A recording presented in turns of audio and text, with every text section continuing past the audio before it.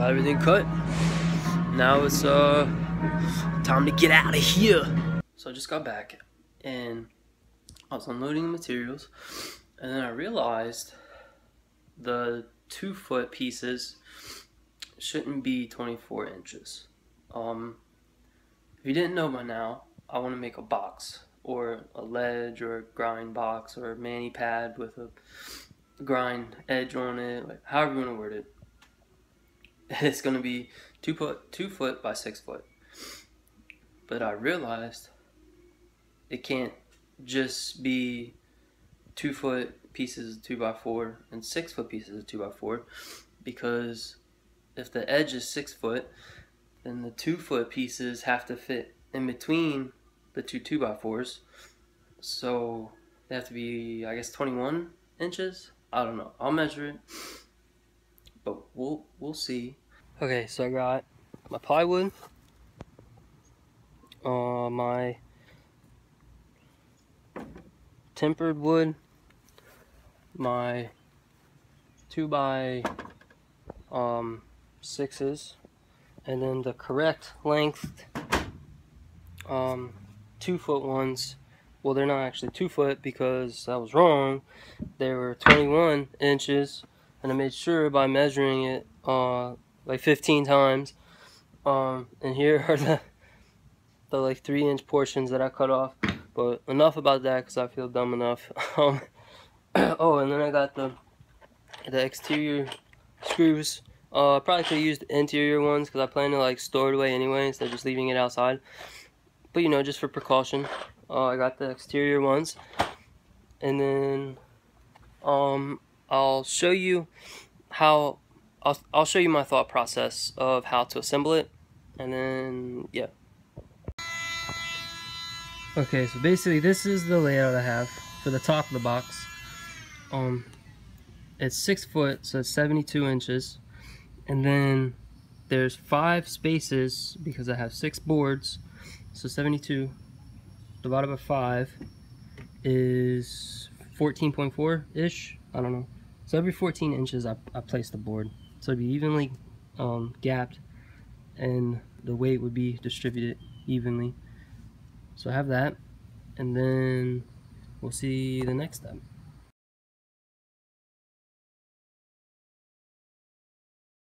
So I finished putting the plywood on top, and if you look, I guess you can't really see. I guess, yeah, here there's a screw here, and I left like this much space.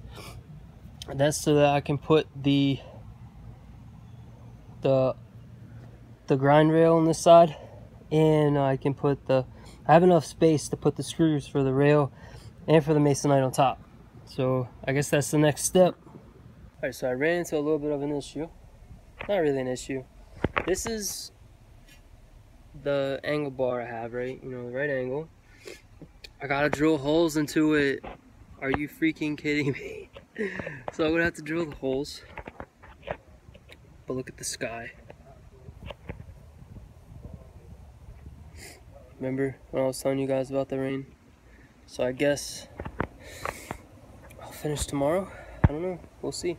Alright, so it's been a couple days or so since the last update, and I'll explain in a second because it's probably the most essential part of building all this. But so I have the box, and I want to put this flat rail on top of it, or flat bar or whatever, and then I also have the tempered board.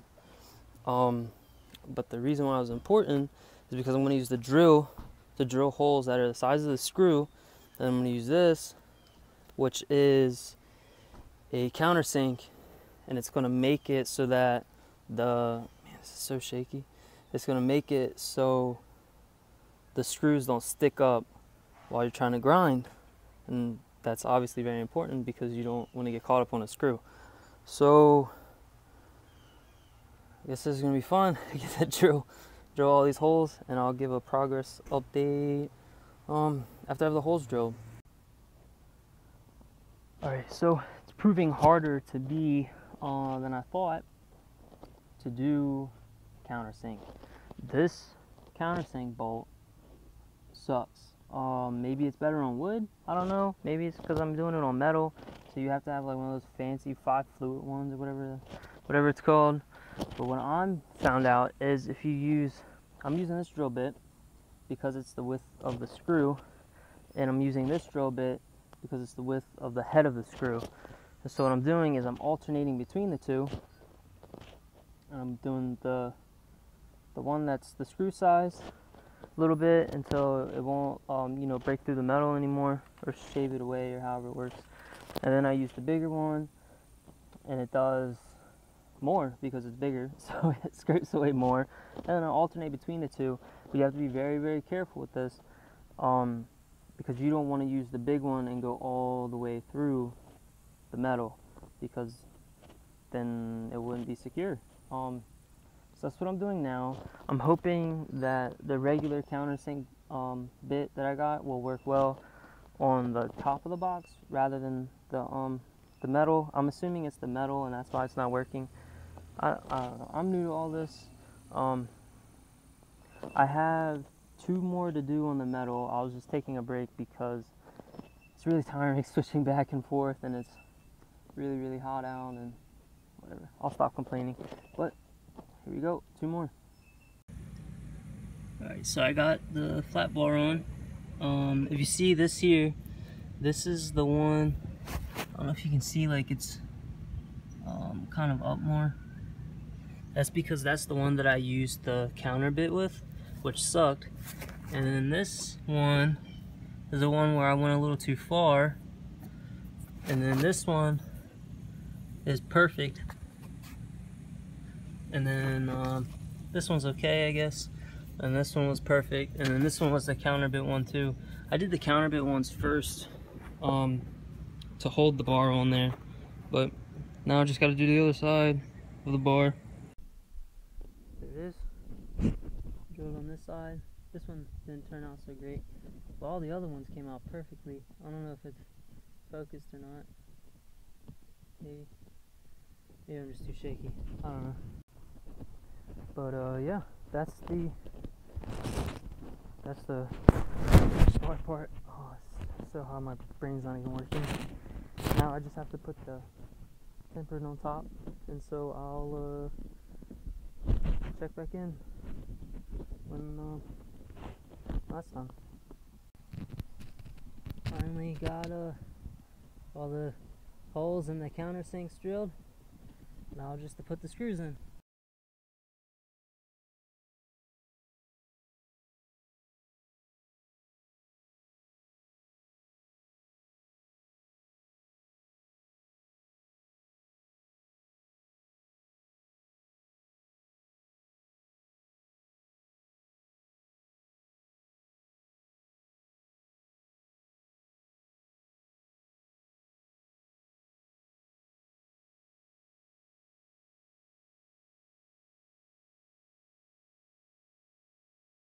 So I just finished the box. I think it turned out pretty good. You know, for my first time building a box, really. Well, I mean, I've dabbled in it when I was younger, but I mean, it was nothing serious or something. I was just hammering a bunch of wood together.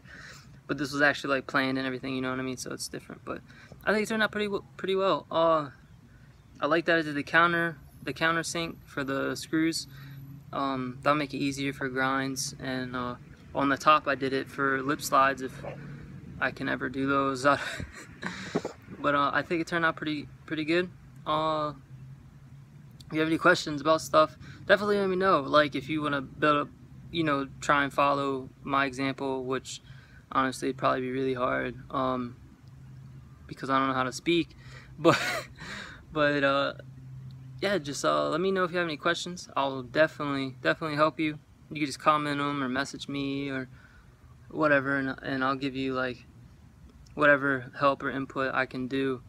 I'm gonna skate the box probably the next video. I'm not gonna do it this video because I'm really tired. Because I skated yesterday and the day before,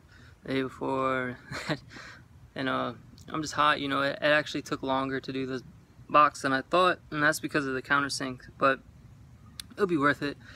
Any trick suggestions for the next video for the box, feel free to comment them. You know, I don't know, you know, I'm like just starting again, so I don't really know what I should go to first. I'm assuming 50-50 or 5-0, probably 50-50 since it'll be both trucks, so that'd probably be easier. I do plan to make the box higher.